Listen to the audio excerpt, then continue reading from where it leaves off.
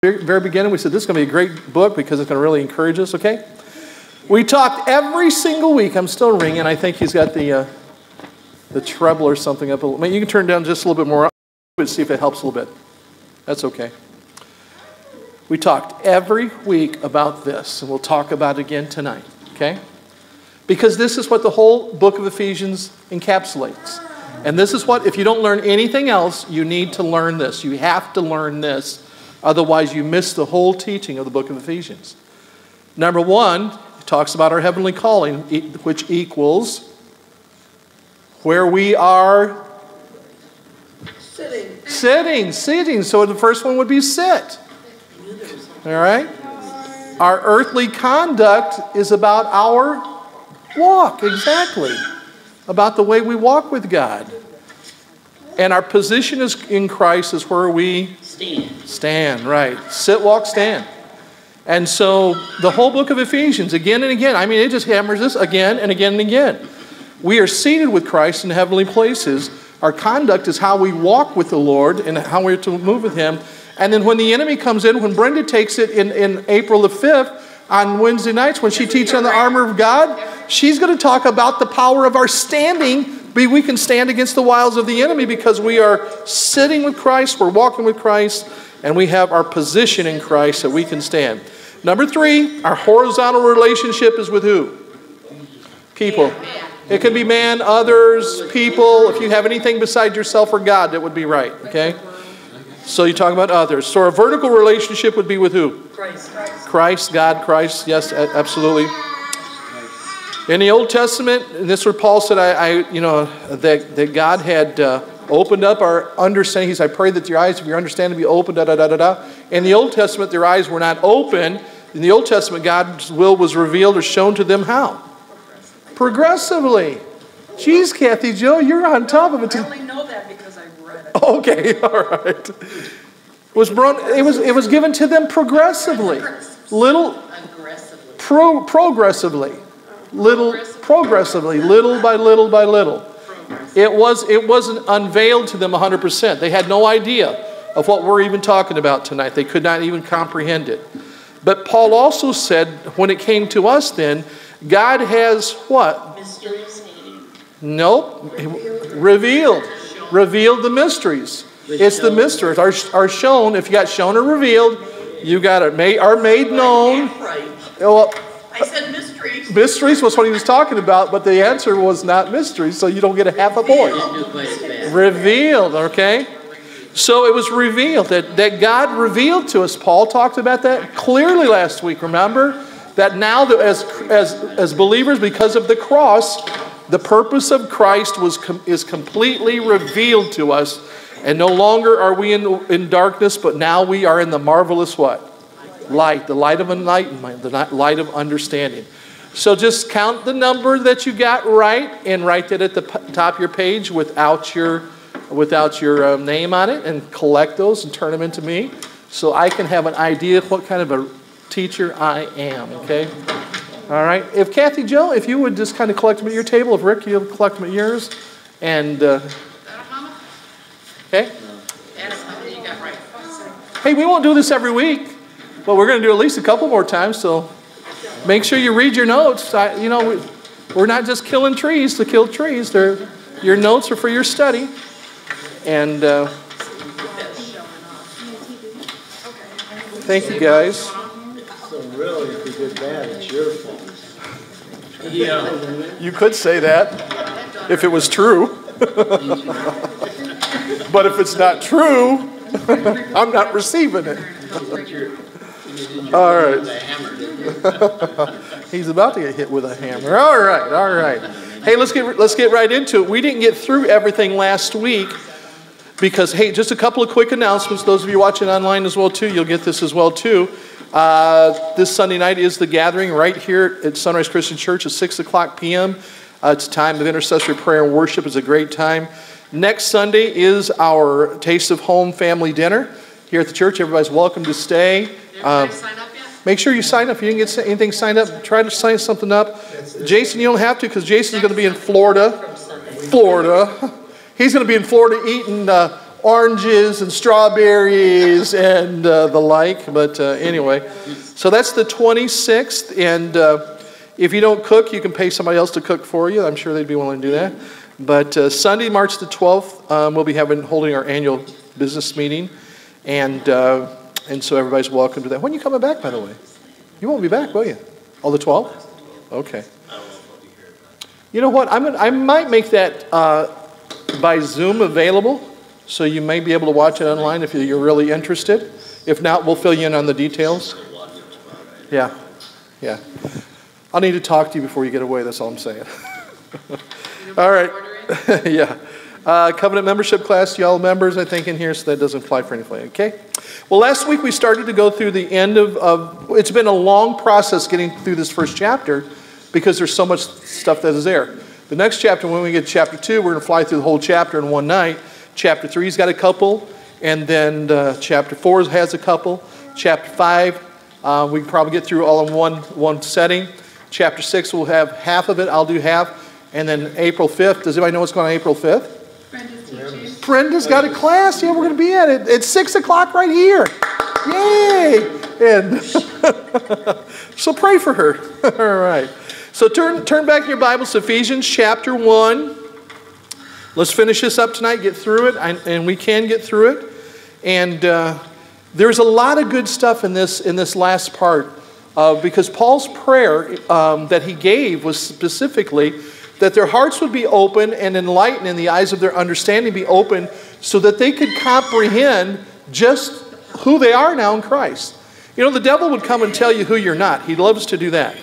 The good thing that we have is the Word of God that counteracts the lies of the devil.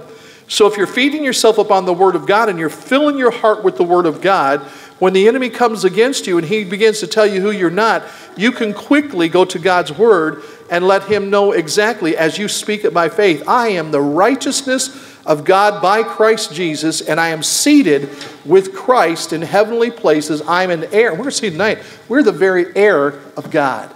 We are the heritage of God. And so you have the rights and the privileges of a child of God. So let's read tonight. Let's go ahead and go back to 15. That's where we were last week, and we didn't get through all this. We'll be reading 15 through 23. And it says, and I'm reading for the sake of those that are online tonight so they can hear.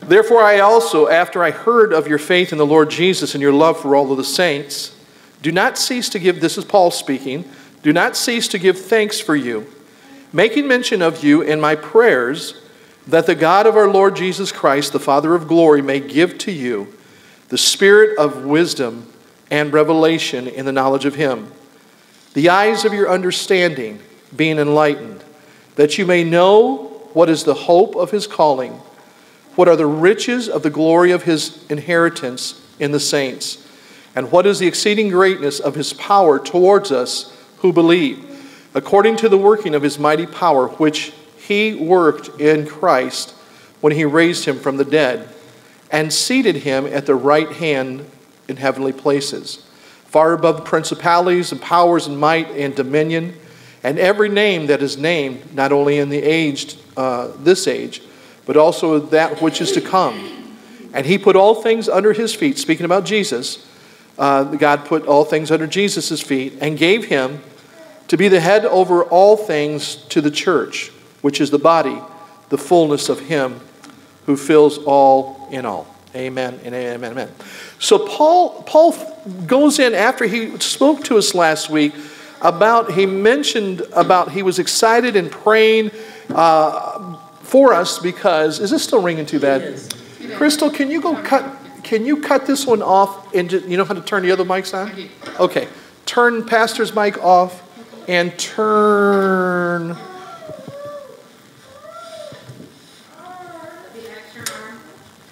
the extra one. Why don't you turn on Jessica's number 5 is already on, so I can use that one. Okay? All right, I can do that.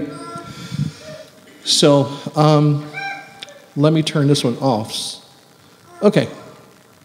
So he says here that Paul continues on after he speaks about that we understand with greatness of what God has done for us and how he has seated at this place. Then he prayed that our eyes would be open and that we would have revelation in the knowledge of him, that we would have understanding and we would be enlightened.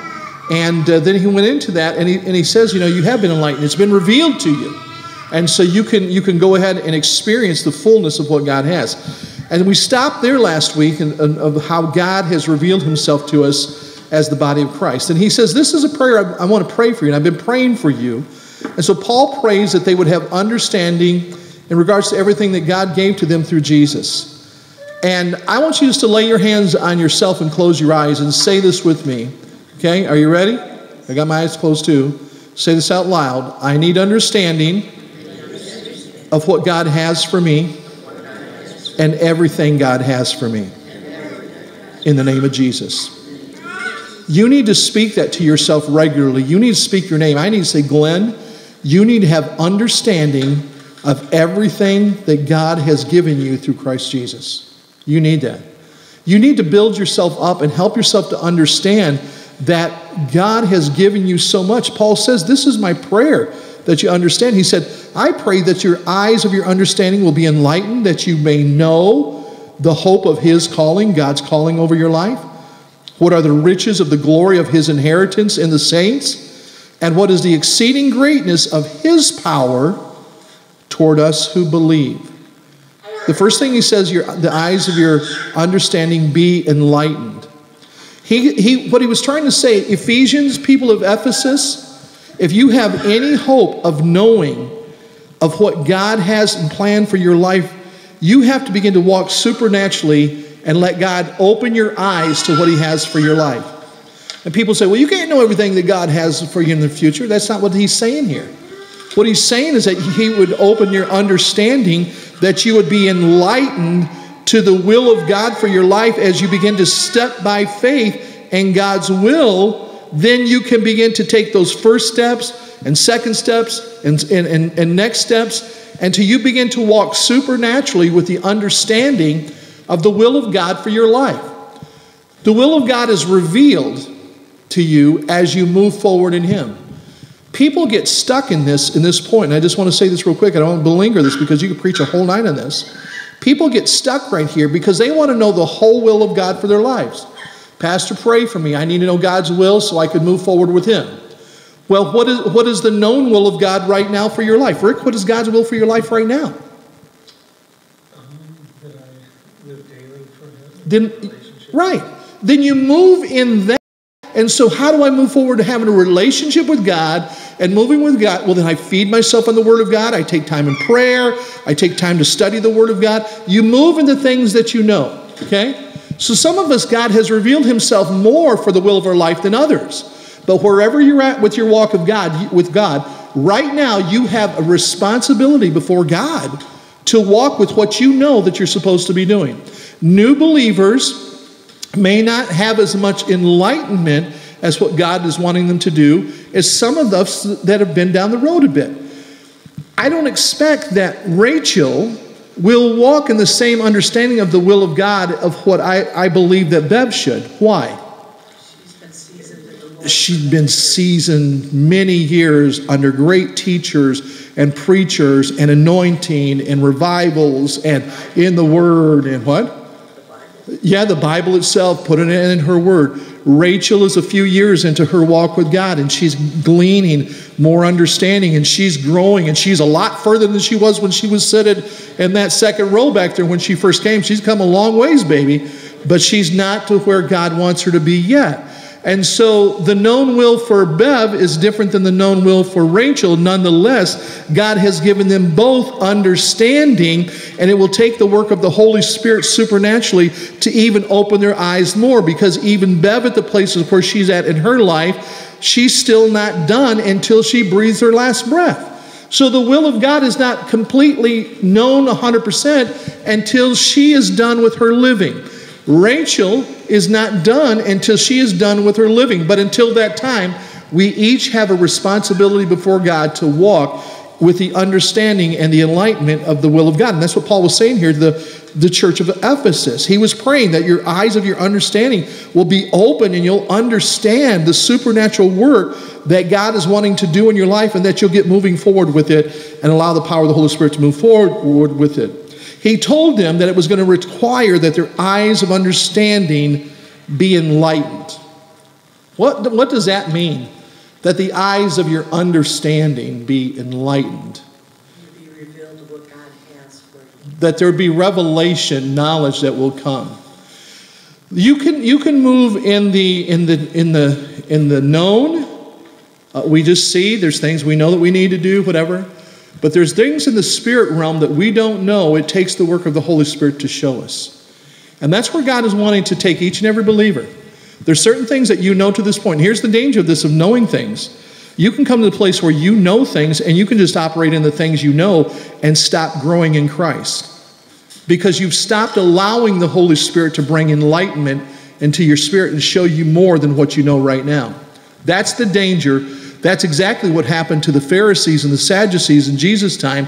They had a lot of knowledge of the law and the things of the law, but their understanding was closed to the spiritual things of Christ. When Jesus showed up, they refused to allow the Holy Spirit to open their eyes to the understanding of what God was going to do with them. So Paul was saying, you need this. I'm praying for this. Paul uses this expression here when he speaks of the eyes of their heart.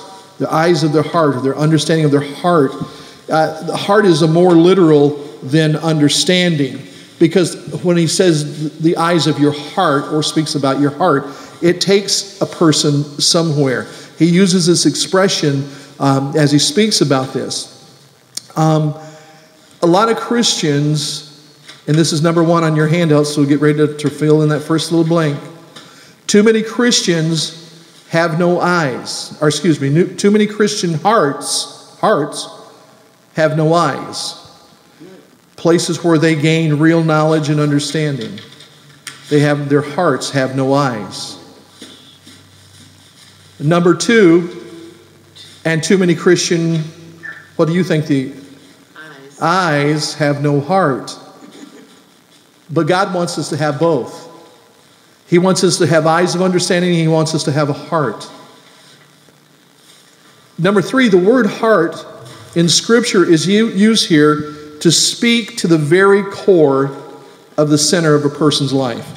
When you hear the word heart in the Scripture, somebody is teaching about your heart. It's talking about your very core. So when I say your heart, your very core, what do I mean by that? Your very core. What's your belief? Yeah. It's the down. Kathy, if I say core, what do you say? The core of who Kathy really is. That's the center where your balance comes from. Everything.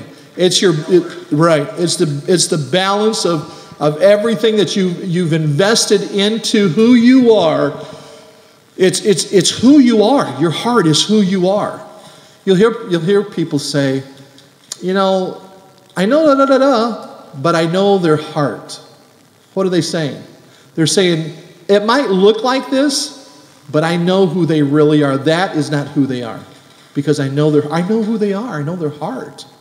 There's two parts of that. The Bible says nobody knows the heart of man except for the spirit and the man. And so nobody can really know 100% what's in the heart of man. But the heart that is referred to here, that Paul is saying here, is that our hearts are the very center, the core of who we are. And it's from that he goes on to pray this prayer. He said, I pray at the core of who you are, from the very center of who you are, that you know what the hope of his calling is.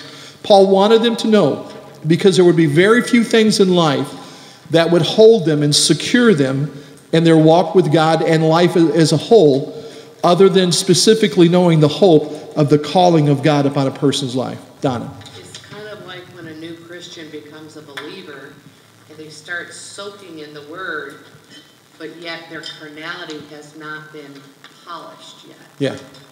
And so they still have that abruptness or gruffness to them. Right. And then you say, I know their heart. Right. I know what they really mean, even though they come off. Yeah. It's hard. Yeah, I know that they truly do have a hunger for God, and down deep inside who they really are, there is a gentleness there, there's a love that's there, there's a whatever that's there. because it goes beyond the exterior. Remember, we are body, soul, and what? Spirit. Our soul realm is our mind, will, and emotions. Our spirit man is that part that is saved by God, and God is working on it, making us who we are. Our flesh is neutral. It will never be saved or anything else. It just hangs around and does what either the soul or the spirit tells it to do. And so what Paul is getting to is really past the soulish realm of our mind, will, and emotions. It gets to the very spirit of who we are now in Christ. We are new creatures sitting with Christ in heavenly places. Our conduct is to walk with Him, and our position is who we are. I'm a child of God. So I sit and walk and stand in Christ with the confidence of knowing who He is. And Paul said there's nothing more that will give you greater confidence in your walk with God than knowing that God has called you and He wants to help to move you forward to a very specific thing in your life. I want you to hear me here, because too many people that call themselves Christ followers just think, okay, I prayed the sinner's prayer, now I'm saved, that's all there is to it. No. That's the entrance door into the kingdom of God, where God now says, now I'm your Lord, and I have access to, I can do anything with Crystal that I want to do because she's now my child. And Crystal, I've got a plan for you, Jeremiah 29:11 says, thoughts and plans that you don't even know about. But they're good plans. And the purpose of God is to show those plans and that calling, what He has for our life, to move us forward into the hope of that calling. Paul says, I pray that you grasp the hope of the calling of God that He has for your life. You're not just been born and created in this world just to hang around some 89, 100 years and then poof, you're gone. No, it's during the course of your walk in this world that after you've given your heart to me, God is saying to us here, what Paul is trying to say, that now that hope is the calling that I have called you to myself, I've redeemed you to myself, and now I have a purpose and plan for your life. Listen, your life has a purpose, and it's not just to hang around the edges and watch what God does. It's for you to jump in. Like I'm trying to remember, was it Jeremiah that gave the prophecy? I think it was. He said, I came to the river, and by the river, he said, I was instructed by the Lord to go out into the water. And I went in, and first I went, was it Jeremiah or Ezekiel? One of the two anyway. And he says, so I stepped in, and I went in how deep? I waded in ankle deep. I went in, he says, ankle deep. And the Spirit says, oh no, come on out further. So he comes in and he goes up to knee deep. And the Spirit is saying, no, come in. I'm inviting you to come in. And he says, so I go in waist deep. And I'm in the water, and the Spirit says, no, this is not the place. It's deeper yet. Come into the water. And he's wooing him to come in. So he says, I come in, I'm chest deep. And the Spirit says, no. He says, come all the way into the water. And he says, so finally I plunge myself into the water, and the water began to carry me. See, here's the deal. God has a call on our life that needs to be fulfilled. But we will never fulfill the call of God's life if we are satisfied being ankle deep, knee deep, waist deep, chest deep. Why? Because we don't know it all. We don't know it all, but when you're in the water and you still have your feet underneath you, who's in control? You're in control. You're in control. But when you get in water that's moving and your feet are out underneath you, those that have been in the waters and your canoe's tipped over and the water's a little swift, that water will carry you. It'll take you somewhere. If you're smart, you'll keep your head above water so you can breathe a little bit. And my wife and myself went down the Arkansas Rapid River in Colorado. We went up about almost 13,000 feet, I believe it was. And way up to the very tops of the mountains, our oldest son convinced us to do that. So we went into training for months and months and months, and we went whitewater rafting. And we had to go through this training before you go, because probably you're going to die. But at least we'll give you a chance to show you how not to. And so they said, if you fall out of the raft, there's a good chance you may, because there's places that are so rough that we may get thrown out. But if you do, he said, when you go in, he said there'll be places that they call them hydraulic pools or something like that. And that hydraulic pool, if you fall into the water, it will take you right down to the bottom of the river. He said, when you come out and you feel yourself going down and you go down, you'll touch the bottom. He said, put yourself in a cannonball position and hold that position and hold your breath and just hold it. He said, because in just seconds, it might seem like forever, it's going to shoot you out and you're going to come down the river. And he said, we'll catch you after you get on that hydraulic. Well, by that time, my heart's beating, thinking, I don't want to do this. But he was preparing us to let us know the power of the water that could carry us on down the river a little bit. At that point, you're not in control. But do you know that's where God wants you to be? He doesn't want your feet on the bottom where you're controlling everything. He wants you to be in the deep water where His Spirit and His water can carry you where He wants to take you. That's the hope of the calling. That's the freedom we're having in Christ as we follow after His will. If anybody wants to go to Arkansas River or the Arkansas Rapid River with us sometime, we'll get a trip and we'll go down together. Did you fall in? Yeah. We did not. Our raft really did well. We fought it, and we fought it hard. The worst part of that whole trip was at the end, there's this huge waterfall. And you can hear that thing roaring, and he says, now, get ready, because we're going to go over. And I'm looking at him, so what do you mean we're going to go over? He said, when we get to the very edge, he said, listen to me. He said, I'll tell you, lean back. And when I say lean back, you better lean back as far as you can lean. And sure enough, we got there, he screamed, and he's like a professional guide. And he says, lean back. And when he said that, man, boom, back we went. And we were leaning this way, and the next thing we saw was everything in front of us. I'm thinking, oh, you look down, and we went through it. I thought then I was going to come out, boy. But you put your legs underneath and you wrap yourself in it. It was a lot of fun, but there was parts that was scared the bejeebus out of you.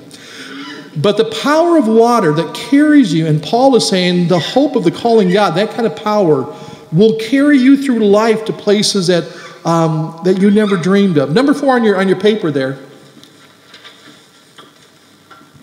He says, I pray that you understand the hope of your calling. Because for the believer, they have a glorious future of resurrection. Aren't you glad to know tonight that if you die, take your last breath as a child of God, you die, you're not just going to go to the grave and stay, but the resurrection power of God is going to raise you from the dead one day. Resurrection, eternal life, and freedom from sin. Aren't you thankful for freedom from sin? Freedom from sin is the next line. Perfected justification, just like your sins had never happened, He washes them away. And the glorious elevation above the angels themselves. We are seated higher than the angels of heaven because of Jesus Christ in us, the hope of glory. He continues to go on here, and he wants them to know what are the riches of the glory of His inheritance in the saints. Paul said to them, he says to them, I want you to know something. I want you to know the greatness of God's inheritance in His people.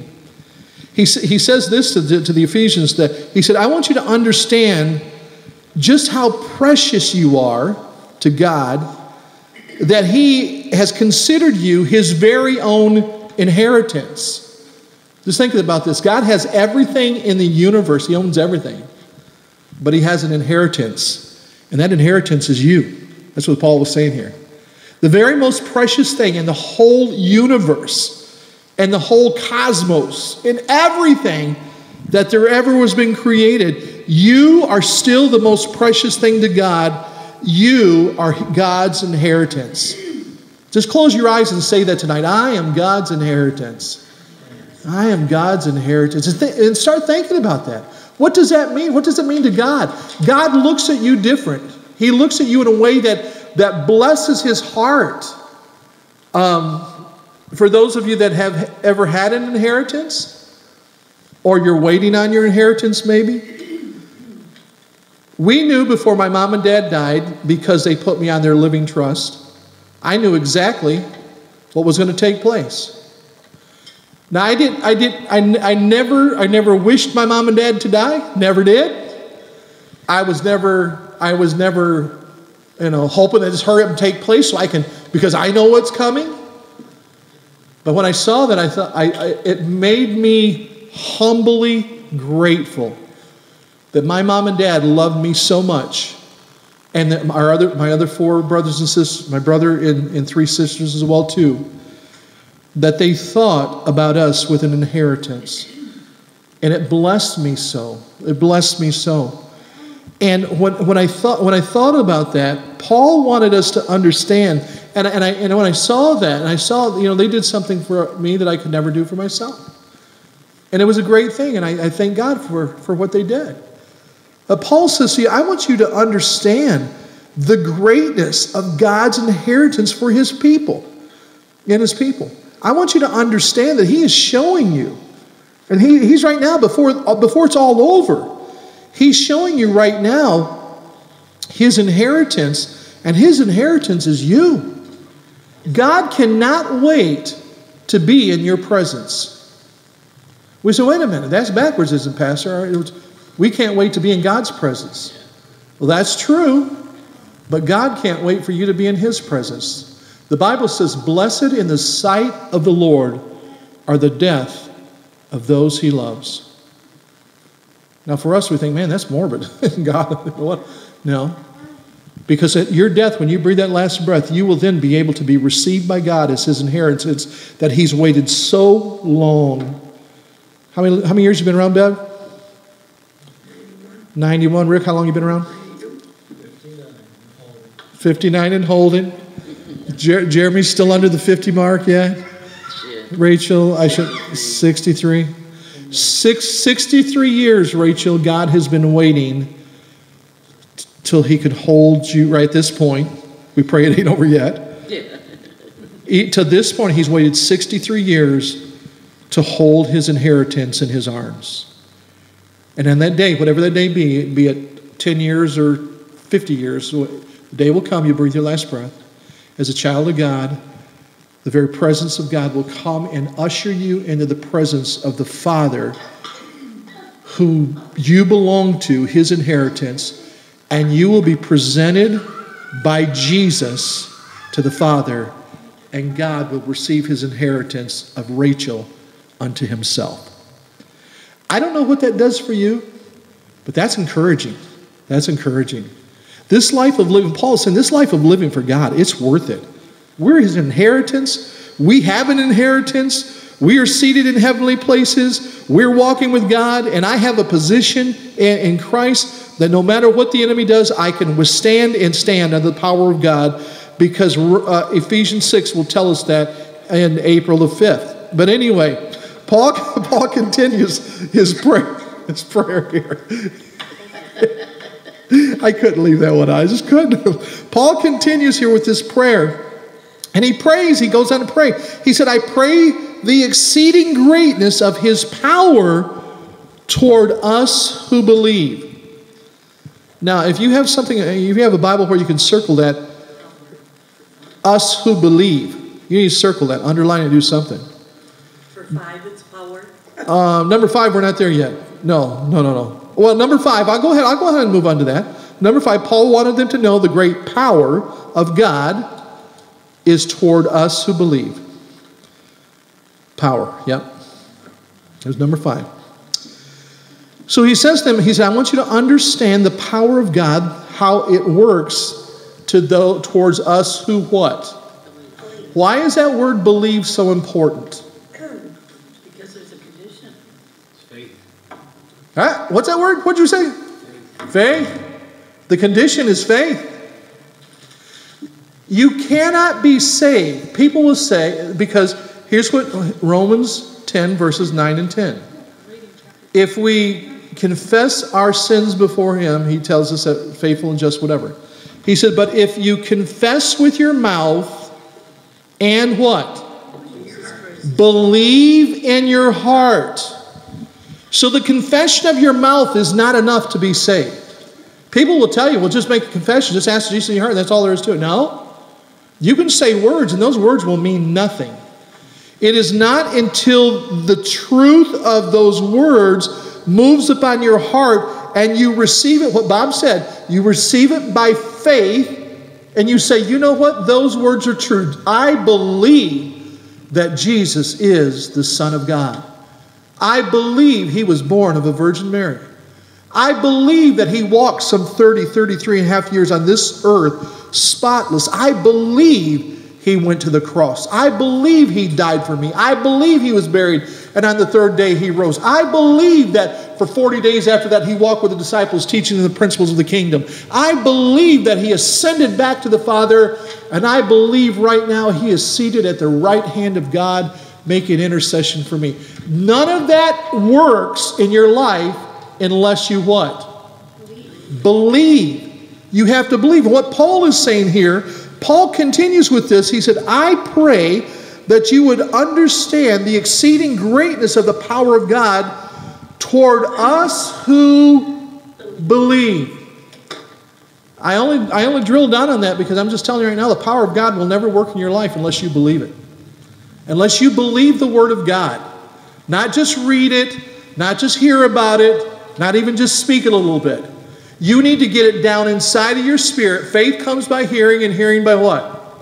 The Word of God. Getting the Word in our heart and letting it go down deep, and to establish that believing that we can stand with God. Because it's when we believe and we speak to God by faith in that believing and bringing our requests to Him boldly. I think probably the book of Hebrews said that we can come boldly before the throne of grace. A teacher one time said that we need to throw ourselves onto the Word of God.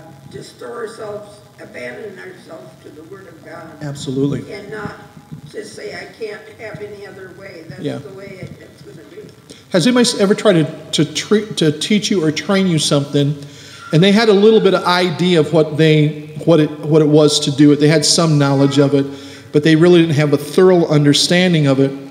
And then you have a master who really knows what they're doing, and they try to train that person, and that person will not be trained because that person has a little bit of head knowledge and they have a thought about it, but it doesn't line up with the truth and have faith in the person.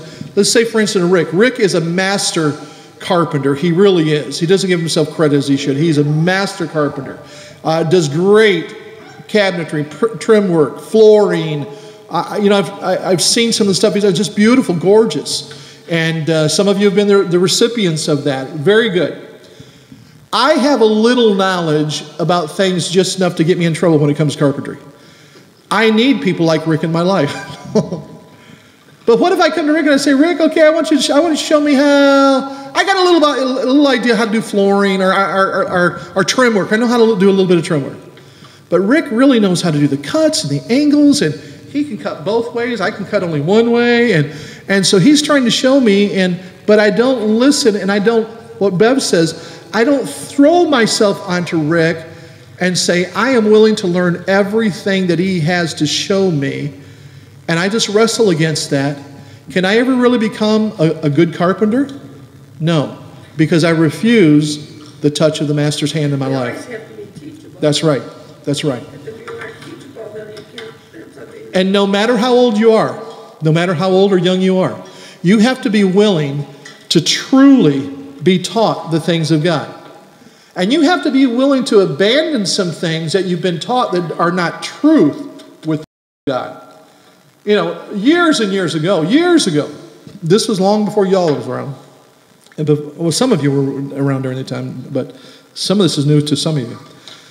But there was teachings in the old days that you could not drink coffee. Ladies, you could drink Coke, right? Ladies could not wear makeup. They could not cut their hair. It was unsanctified. You could not attend certain places. If alcohol at all was served, you couldn't go there. Cards. What's that? No cards. No cards was it? Yeah, and I'm talking about from my own. This is what I grew up with a lot of this stuff. On and on, different things. Listen, those people love God with all their heart, and they are wonderful, wonderful people of God. But some of the things that they took in regards to those to write their statements of, and they weren't doctrine, they were called practical commitments. Here was another one. You can't go to the movies. You can't go to theaters. My mother told me, Glenn, you can go to the theater if you want to.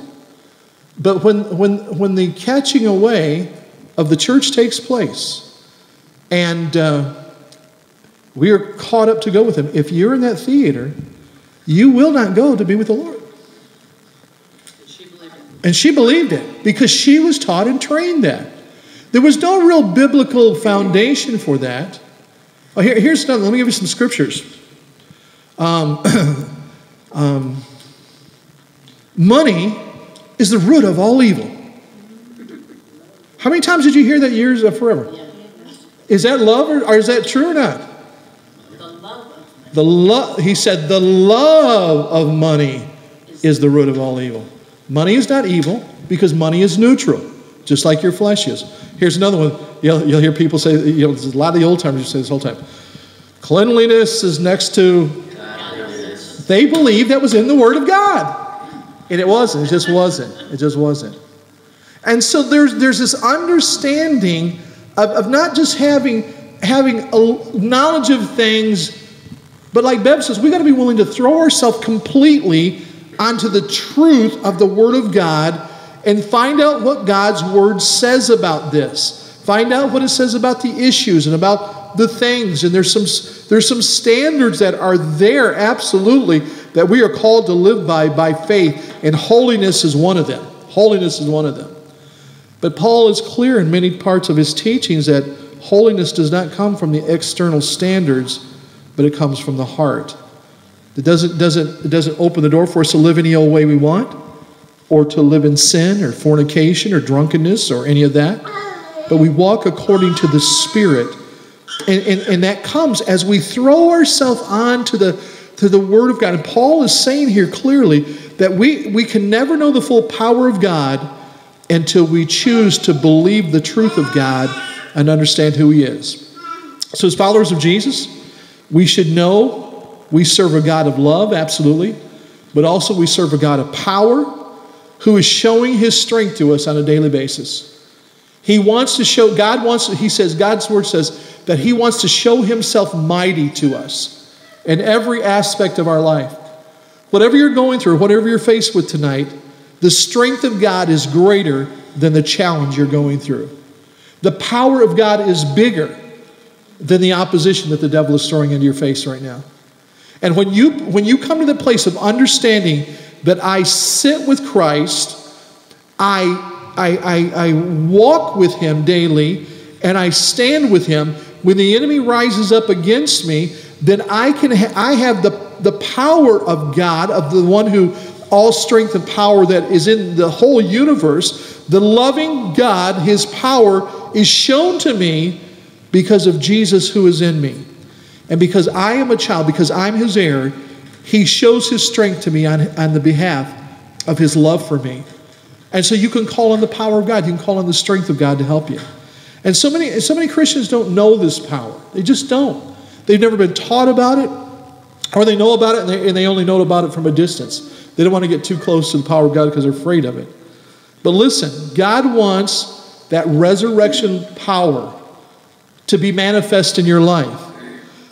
As the believer, He wants His manifest power to show forth in you. Charles Spurgeon, the great preacher, commentator, in his commentator, he said this in his books. He said, "The very same power which raised Christ is waiting to raise the drunkard from his drunkenness, to raise the thief from his dishonesty, to raise the Pharisee from his self-righteousness, to raise the Sadducee from their unbelief." The same power that raised Christ from the dead is willing to raise the drunkard, the thief, the Pharisee, the Sadducee, the homosexual, the lesbian. You fill in the blank for yourself, whatever you want to fill it in with. Whatever the enemy has brought against you, the same power that raised Jesus from the dead is the same power that is now in you that can be activated to set you free by the power of God. Whatever it is. You know what I believe? I believe in the same way that Paul prayed for the prayers in the day here to the church of Ephesus. I believe as he prayed for his brothers and sisters that their eyes would be open, they would have understanding, that they would know the power of God, all those prayers they prayed there. I believe your prayers for spiritual growth and enlightenment are important for others as well. I believe God wants us praying for one another, just like this. When I'm in my prayer time and God lays somebody on my heart, that I stop and I say, Lord, I pray that the eyes of their understanding would be open. I pray that they would know who you are. I pray they'd know the power of God. And you know what? When we pray for one another like that secretly, and maybe at times not even secretly, but I just come and lay your hands on them and begin to pray for them. There's power when you begin to pray. That's why the Bible says, pray ye one for another, because you never know what a person is going through. I was going through a difficult time a while back, and I was reminded of something. When we were at Evangel Life in Bad Axe every Sunday night, we came together in our fireside room. It was a beautiful little room off the side of the church. We had an octagon-shaped sanctuary, and off the side was this room that I pegged at the fireside room. And Sunday night we'd come together and we'd pray. We'd pray and intercede every Sunday night. People would come every Sunday night. And good turnout. And they would just seek God and seek God. There was this brother that was there. His name was Art Ortega. And Art was an evangelist, traveled the nation around the world, a saxophone player, preacher, but he attended our church, him and his wife Pat. And on Sunday nights, Art, when he was in Bible college, they had experienced a great revival in the school where he was at Central Bible College in Springfield, Missouri. And during that time, there was a word that came forth, and it included a scripture from Isaiah, I believe it was 51. And it says, they that wait upon the Lord shall renew their strength. They shall mount up with wings as eagles. They will run and not grow weary. They will walk and not faint. And Art would just simply... There would be times when the holiness of God would be so rich in the house as we were praying, and it would get quiet. And then in a moment, that scripture would come on Brother Art. And he, in that beautiful Latino, very clear English, but beautiful Latino sound in his voice, he would begin to speak that under the anointing of God, and you could just feel the outpouring of the strength of God, as God was saying to us, don't be weary in running, keep walking. You're not going to faint. And I remember during that time, a while back, and I was I was weak, and just really needed a touch from God. And God reminded me of Art Ortega and the words he spoke, and I began to speak that, and the refreshing of God that came over me. I'm only saying all this to say this. So this morning I was praying, and God brings to my mind his wife, Pat, who is a phenomenal woman of faith. She used to tell us, God hears you when you pray, and he answers you when you pray. You can believe God for what his word has said. And she was just a phenomenal woman of faith. And I felt impressed in my spirit to text a message to her. She's in a nursing home now. And I just said to her, Sister Pat, I wanted to tell you, and I told her the story I just told you. And I said, I want to tell you, I thank you for your faithfulness for you and Art as we pastored you. That you were wonderful people to pastor, and the encouragement you were to us, and went on. I just exhorted her. And I said, I want you to know that, we're all getting closer to the end now, and one day we're all going to, we're going to hear Jesus say it's time, and we're going to go. And I said a lot more than that, but that's all I'll share. I only did it because I felt the Holy Spirit said, do that to encourage her. Now, of all the people in the world that I would ever think that would need encouragement, it would not be Pat Ortega. Because she was always high and seemed to me that at least she was walking in faith and belief, whatever. But this morning, God impressed on my heart to let her know how much she meant to you and what that meant to you. Tell her that story. I don't know what she's going through. I don't know whatever, but I do know that. But I know that when she receives that, the way she is and the woman of God that she is, that God is going to use that word to touch Pat's life, and something is going to spark in her heart, and faith is going to rise in the name of Jesus with freshness. Yeah, the enemy will be scattered. Amen. You never know when you pray for somebody what that's going to mean or what it's going to do, where they're at or what's going on. But you have to pray. You've got to be willing to pray. Let me get you to fill in the blank ones here because there's a lot going on. Your prayers for the spiritual growth of others will help them along the way. Number 6, If Paul believed that it was important to pray for these things for the Ephesians church, I believe it's important for us to pray them for others and for ourselves. I believe you need to pray these over yourselves as well. He went on to say, in verse 19 through 21, he said, I pray that you'd understand the mighty power of God that is working according to the working of his power in your life. The power that works in us is the mighty power. Number 7 on your handout is the mighty power that raised Jesus from the dead. The scripture says, if that same spirit that raised Jesus from the dead dwells in you, it will quicken what? Your mortal bodies. So the great power of God that touched Jesus, that raised him from the dead, is exactly the same power that now is working in you. And it can raise you from your dead situation as well too.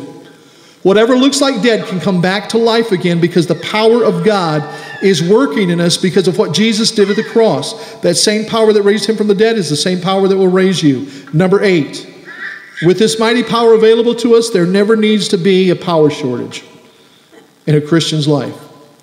Never needs a power shortage. You don't have to walk around half juiced up. You can be filled with the power and the Spirit of the living God. Is there an 800 number? There he is, 1-800, call heaven. Yeah, call Jesus now. Amen, amen. One commentator said this, I love what it said. It says, if the death of Christ is a super demonstration of the love of God, then the resurrection of Christ is the super demonstration of his power. I'll say it again. If the death of Christ is the super demonstration of the love of God, then the resurrection of him coming out of that tomb is the super demonstration of the power of God.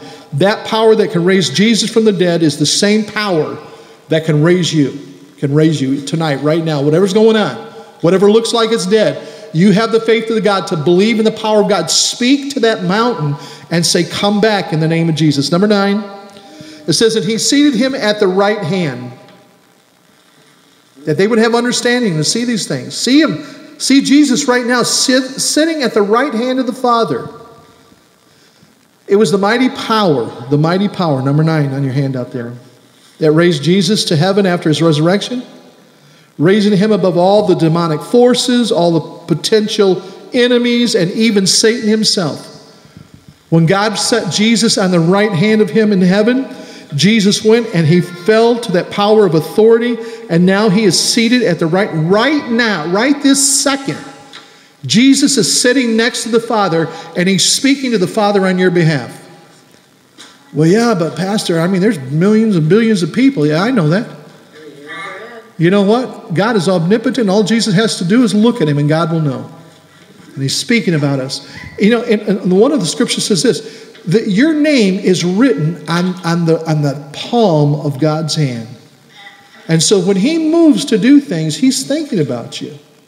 He's moving with you in mind. His power is moving with you in mind. Number 10 on your handout says this same power is at work in the Christian's life. It's at work in your life. The same power that seated Jesus on the right hand of God is now seating you. I'm going to say this and we're going to jump way down real quick because of time tonight. In the Clark commentary, it's stated this. It said the right hand is the place of friendship, of honor, and confidence, and authority. So think about this tonight. Jesus is sitting on the right hand of the Father tonight. On the right hand of the Father. The place of friendship, place of honor, place of confidence, and a place of authority. So Jesus has been placed in the place of honor and authority. And you as a child of God, and remember what Paul said in Ephesians, you are what? Sitting where? You're sitting with Christ in heavenly places. So Jesus tonight is on the right hand of the Father. And so by the Spirit, each one of us tonight, through Christ Jesus, we are sitting next to the Father's heart on the right side. And you know what we're sitting in? We're sitting in the place of friendship, of honor, and confidence, and authority. And so when you call upon God, you can call upon Him because you're a friend of God. He's your friend.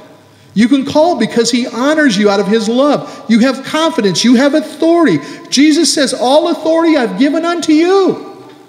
And the very authority of God now rests within you as a child of God. Yes. 9, the sitting at the right hand. Number 9. Let me go back and take a look. It was mighty power.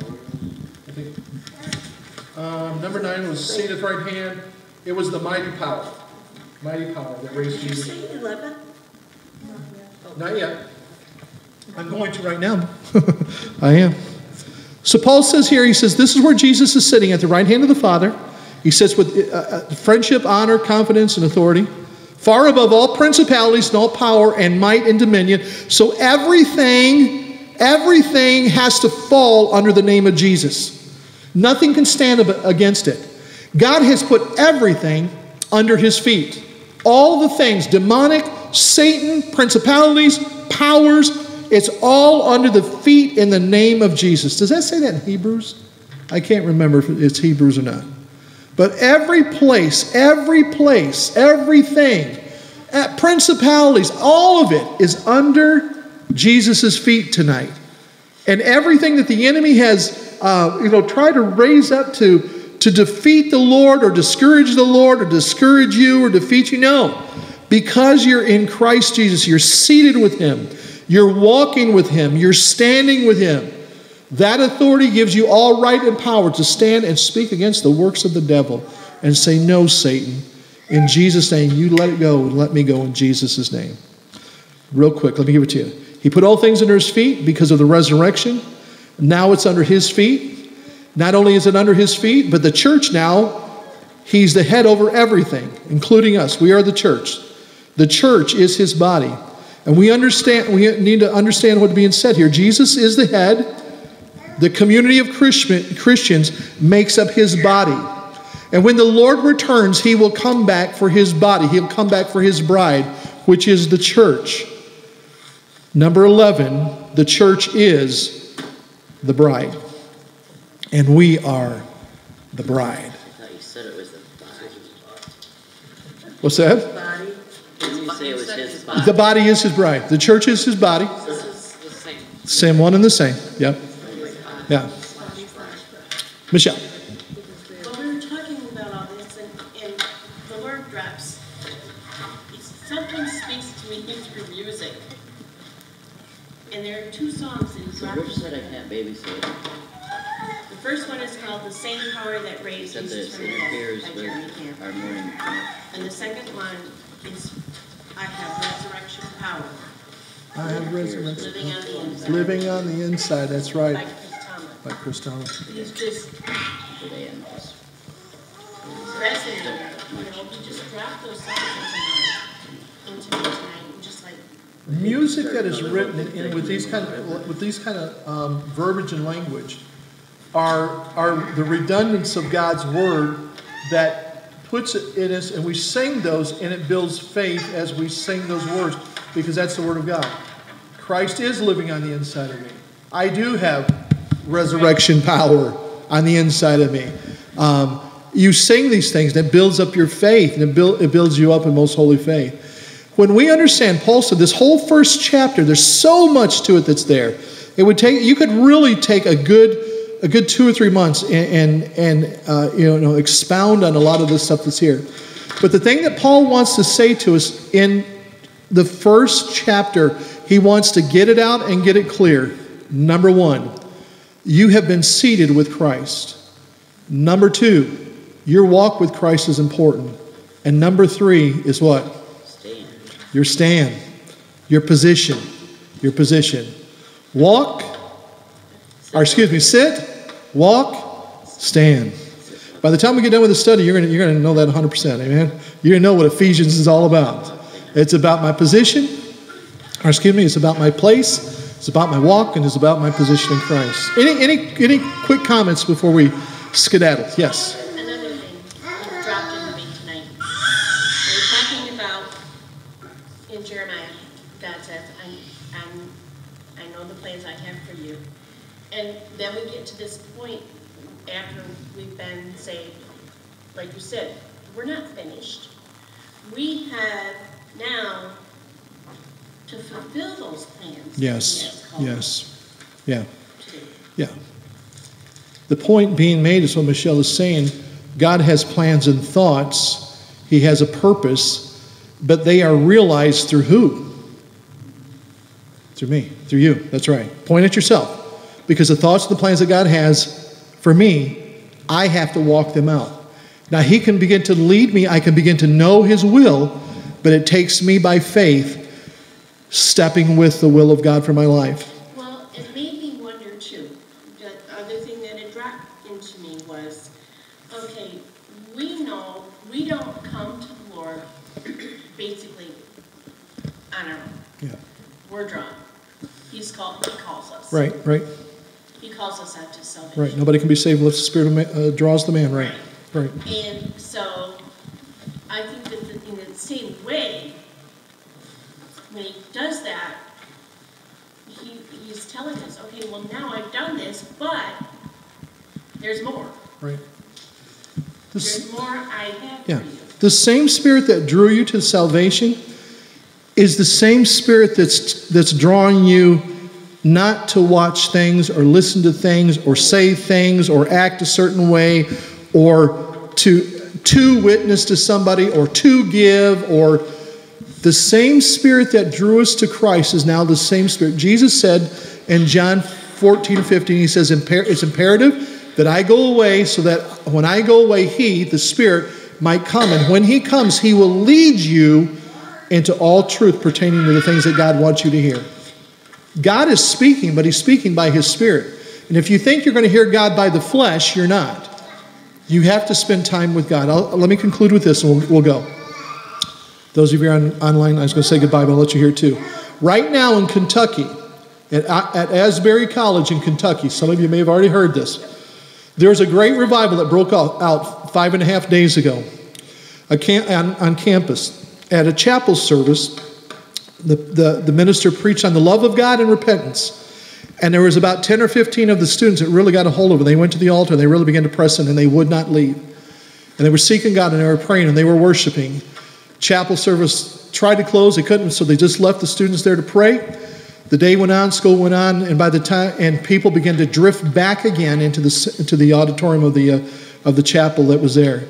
By the time the evening time had come, the place was so packed that they could not get anybody else in the chapel, and it's been that way now for 5.5 days. People are beginning to come from all around the world to be in the revival as Asbury College.